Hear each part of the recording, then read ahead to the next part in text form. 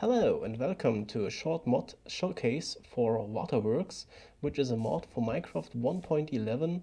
And to use that mod, I can simply recommend using another mod that adds some kind of finite water, because normally the Waterworks or the water mechanics in Minecraft are kind of simple with the infinite water sources, and so I can just recommend using a finite water mod like infinite fluids or finite water control, as far as I know.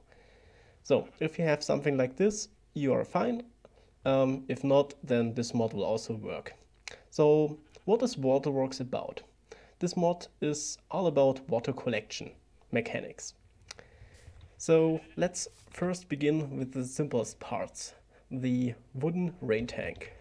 So the recipe itself is relatively simple.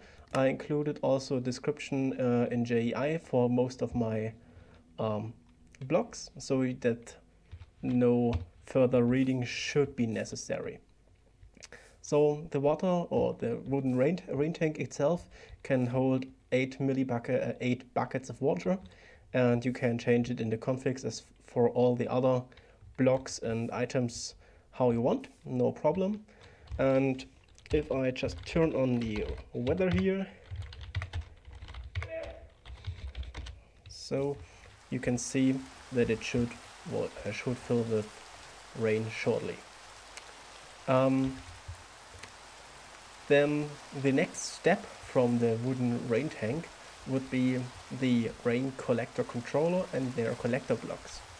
So I've integrated Weiler and the one probe, as you can see on the top of my screen, as best as it was possible for me.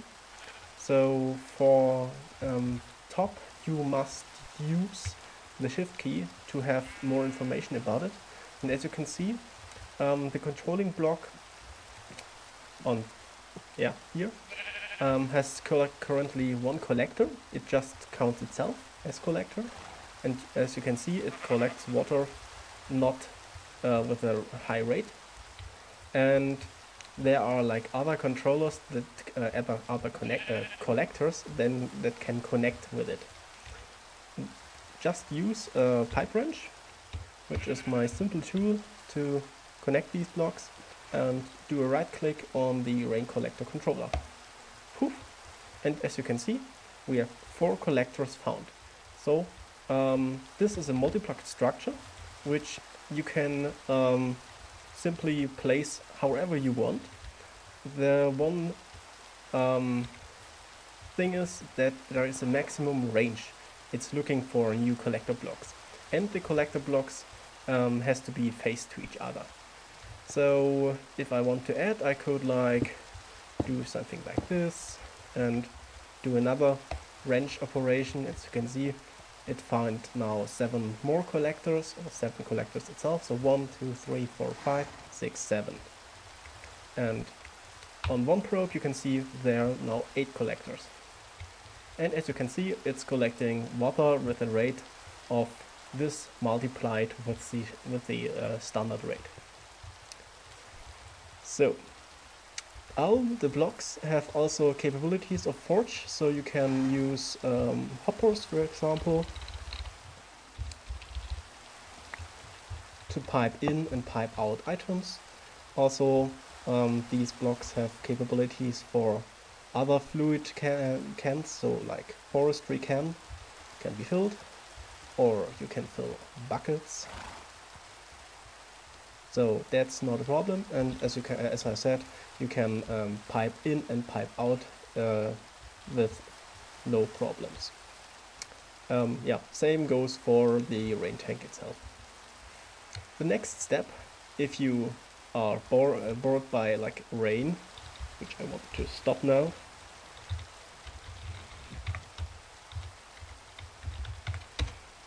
then you may want to use another block from me. There we have the groundwater pump. This pump needs a clear line of sight to bedrock. So if I take a fresh groundwater pump and place it down, this pump doesn't do anything. So as you can see, it needs power, it needs it can collect water, yeah, and it needs some type of pipe, which you can add here.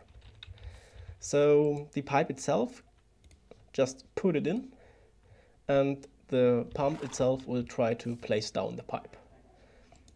And as you can see, now it placed 3 of the pipes, and we have like a valid multi-block structure, so the water pump can work. As you can see, it works with like forge energy, and I just simply connected actually Addition's coal generator via some laser energy relays to my groundwater pump. And if it gets any energy, like we do another coal generator here, so, and just place a coal down. Check. Then you can see we are filling up the internal buffer, and it will automatically try to pump water from the ground level. So as I told, you can also like use other mechanics like fluid release, laser release from actual additions to pump out your fluids. So just place down a valid fluid block and see you have like instant 8 millibuckets, 8 buckets of water, and it will like refill itself more or less instantly. Yeah. What if you want to break the groundwater pump? Therefore, I added a little good mechanic so that you don't have to worry about your like groundwater pipes or like the water pipes below it. So just break it, and bam, you get your groundwater pipes or the water pipes directly in the same position as the groundwater pump, and the hole, which can on real server applications like 60 blocks deep, will closed by a simple cobblestone slab, so that you don't fall in. Good. Now we have covered most of the blocks. Let's go on with the last 2 smaller things that I added, which I think that can help to learn the mechanics of Minecraft a bit better, because normally firework rockets aren't that used that often. So the easiest way to get a firework rocket, as far as I know, is just use gunpowder, use paper, and there you go. Then you get a firework rocket without any specials. But you can also like do the more fancier way and just say, okay, rose red and gunpowder gives a firework star, and then we make a simple 2 gunpowder, the star, and a paper to get some fancy rockets. So what can I do with these rockets? As you can see in JEI, I've added descriptions for the rocket itself, for the standard rocket, and also for the fireworks star, which isn't here anymore. Let's do another one. So here we have a simple description what you can do and how you can get it. So because normally JEI doesn't have any information how to obtain them. So yeah, you can use this as little help. And what you can do with it is relatively easy. Just add a gas tier or a sponge. If you add a gas tier, which I can't likely do in the work table currently, just a normal crafting table will do. There you go, just a normal rocket. And then you just can add like gas tiers. And as you can see, we have a rain duration times 8. If I just take out 1, we have a rain duration times 7. So with this option, you can specify how long the next rain duration will tick. So in the easiest way, we just say, okay, like 3 times should be enough, 720 ticks, and you take out your rocket. On the other hand, you can also like take your rocket and place sponges around it. This will break the rain and bring back the sun. So, and it's a bit longer. So nobody likes rain. So yeah, you have a bit more duration here. And all you can do is just take these, put it down, let it explode, and it will start raining.